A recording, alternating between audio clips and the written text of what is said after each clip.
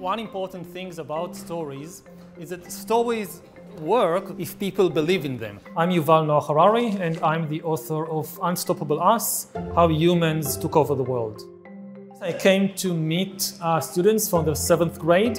I wanted to know what the young people today think about what makes us humans so special, and how is it that we control the world and not the lions or the elephants or the whales. We have certain items that would usually be worthless that we place value on that other animals don't really have. So I think that's one of the main things that motivates me. I think the two most interesting questions were what can humans do that other animals can't? And very quickly we came to the topic of money, of why is it that only humans believe in money, and how come humans created this strange thing that they prefer to almost everything else.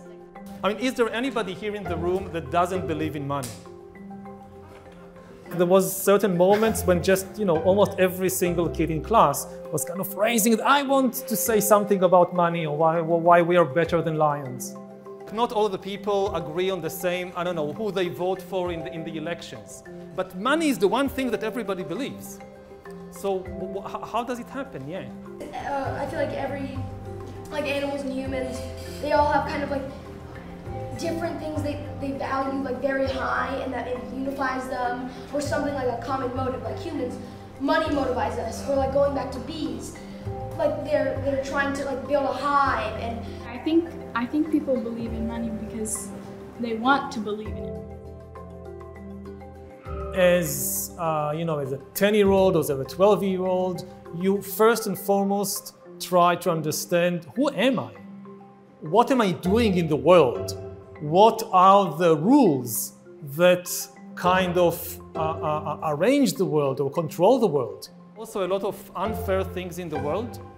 And very often people tell you, yes, it's unfair, but it has to be like this. It was always like this.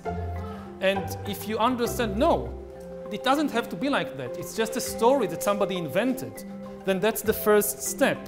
One of the best things about talking with kids is that they challenge you to think harder, to think, where do these things really come from?